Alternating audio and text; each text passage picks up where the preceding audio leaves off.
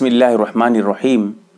नंगा गुस्ल करने से, कपड़े उतार कर मुकम्मल गुस्ल करने से वज़ू होगा या नहीं, क्या मसला है? मैं इंशाअल्लाह अभी मुकम्मल तफसील के साथ आपके सामने मसले का हल रख दूंगा। सबसे पहली बात तो यह है, गुस्ल के शुरू में वज़ू करेंगे। बाज़ लोगों को देखा गया है कि वो गुस्ल कर लेते हैं, मुकम्मल नहा चुके हैं, सर से नहाए हैं अच्छी तरह से, मुकम्मल गुस्ल पाकी हासिल कर चुके हैं, उसके बाद जाकर वज़ू कर रहे हैं। ये गलत तरीका है। सही तरीका क्या है? सही तरीका ये है कि पहले वज़ू करेंगे फिर उसके बाद गुस्ल करेंगे। अब कब वज़ू करेंगे, क्या तरीका है, उसके बारे में मेरी मुस्तकिल वीडियो है, आप उस वीडियो को देखिएगा कि गुस्ल करने का क्या तरीका है। उसमें मैंने बताया है मुकम्मल तफसील के साथ, ठीक है।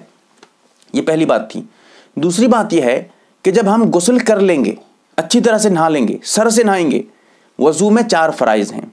चेहरे का धोना, हाथ का धोना, सर पे मसा करना, पैर का धोना।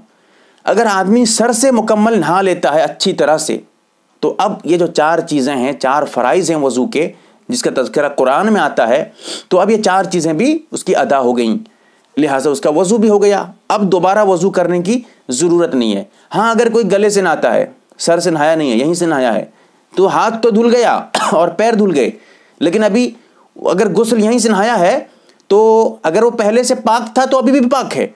अगर नापाक था, यहीं से नहाया है बगैर किसी उज़्र के, तो फिर उसका गुस्ल ही नहीं हुआ और वज़ू भी नहीं हुआ। क्यों? वज़ू में 4 फ़राइज़ थे, 2 ही अभी अदा हुआ है, अभी और 2 बाकी हैं।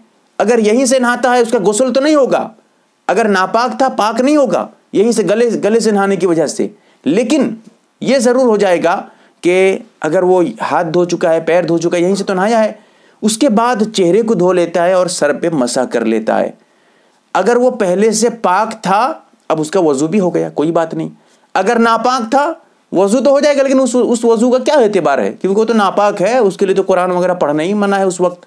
तो एक मसला था। अब समझिए, अगर हम पहले वज़ू कर चुके हैं, उसके बाद गुस्ल करते हैं, अब अगर हाथ जो है वज़ू करने की वजह से शर्मगाह पे लग जाए, छू लें, तो क्या इससे वज़ू टूट जाएगा? इससे वज़ू नहीं टूटने वाला। जो आपने वज़ू किया है वो वज़ू अभी भी आपका बाकी है। शर्मगाह पे हाथ लग जाने से, छू लेने से इससे वज़ू नहीं टूटता है। फिर उसके बाद ये भी समझें कि क्या कपड़े, अगर हम गुस्ल करके उठेंगे तो फिर कपड़े बदलेंगे, कपड़े पहनेंगे, तो क्या कपड़े उतार देने से, कपड़े जो है बदल देने से वज़ू टूट जाता है?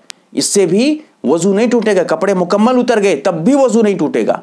अब रहा ये मसला कि अगर कोई कपड़े उतार कर नहा रहा है, मुकम्मल कपड़े उतार कर नंगा नहा रहा है, तो इससे उसका वज़ू होगा या नहीं? गुस्ल कर लेने से तो वज़ू हो जाता है, जैसे मैंने बताया है। अगर गुस्ल के फ़राइज़ अदा कर चुके हैं तो उससे वज़ू के भी फ़राइज़ अदा हो गए। तो अब सवाल ये है कि अगर कोई इस तरह नहाया है, तो अब मसला समझिए। मैं यहाँ ये नहीं बता रहा हूँ कि कपड़े उतार कर नहाना कैसा है, जायज़ है ना जायज़ है, एक अलग मसला है। लेकिन अगर वज़ू के फ़राइज़, जो 4 फ़राइज़ हैं, वो गुस्ल करते वक्त अदा कर चुका है, तब भी उसका गुस्ल हो जाएगा, चाहे वो कपड़े उतार कर गुस्ल कर रहा हो।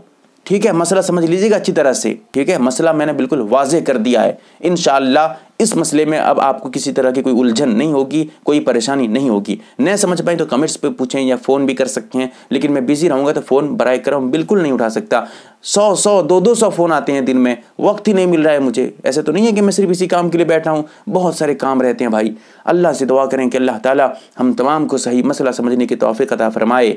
आमीन या रब्बल आलमीन। MARB दीनी मालूमात चैनल को सब्सक्राइब करें और घंटी वाले निशान को जरूर दबाएं, ताकि हमारी हर नई वीडियो आप तक पहुंचती रहे। वीडियो को लाइक और शेयर जरूर करें, और हमारी हर वीडियो आप अपने चैनल में डाल सकते हैं। नीज हमारे साथ व्हाट्सएप पर जुड़ने के लिए आप अपना नाम और मुकम्मल एड्रेस के साथ ऐड लिखकर मेरे व्हाट्सएप नंबर 8908939343 को मैसेज करें।